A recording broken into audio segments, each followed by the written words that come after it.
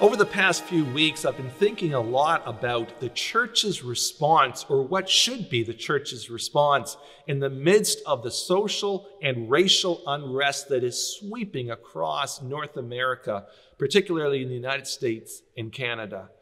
And I found myself drawn to the memories of Martin Niemöller. Now, Martin Niemöller was a German pastor and theologian during the rise of Adolf Hitler, during the Nazi era in Germany. And he was very disillusioned by the response of Christians and the response of intellectuals to the rise of Nazism.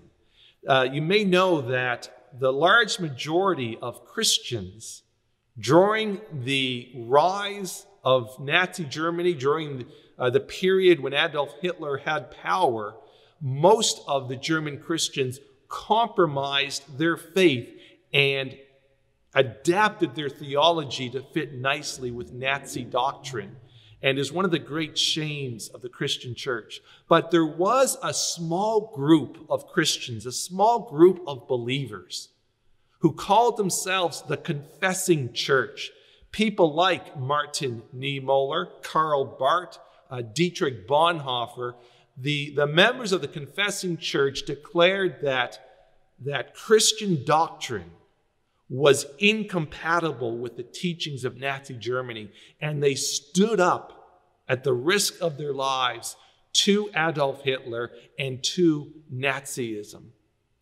But this was a very small group. And as I said, Martin Niemöller was so disillusioned by the large number of Christians who refused to take a stand against Hitler. And he wrote a poem to express his disillusionment.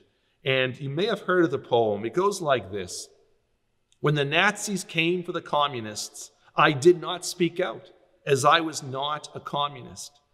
When they locked up the Social Democrats, I did not speak out. I was not a Social Democrat. When they came for the trade unionists, I did not speak out, as I was not a trade unionist. When they came for the Jews, I did not speak out, as I was not a Jew. And when they came for me, there was no one left to speak." Now, this much well-known and beloved poem has been adapted many times, and one of the more recent versions was composed by an American.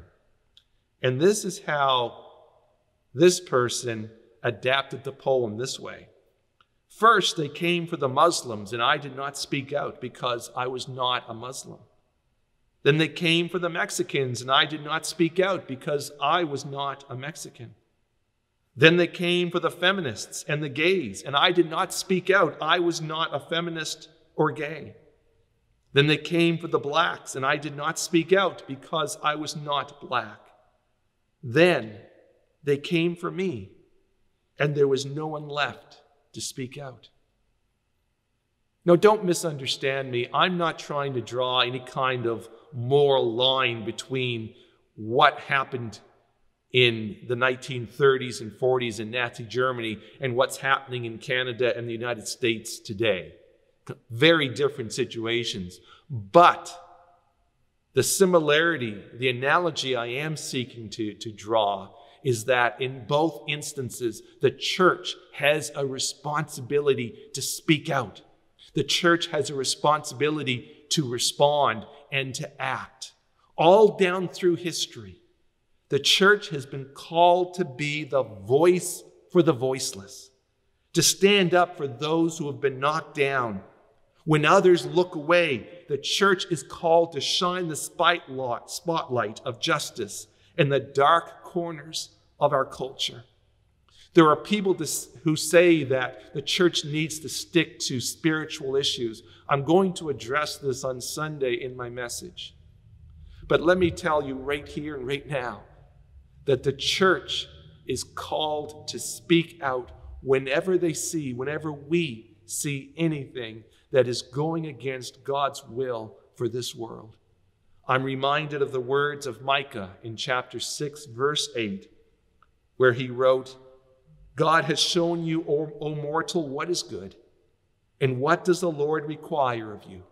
But to act justly, and to love mercy, and to walk humbly with your God. This is our challenge. These are our marching orders. And every church has to decide, how do we respond?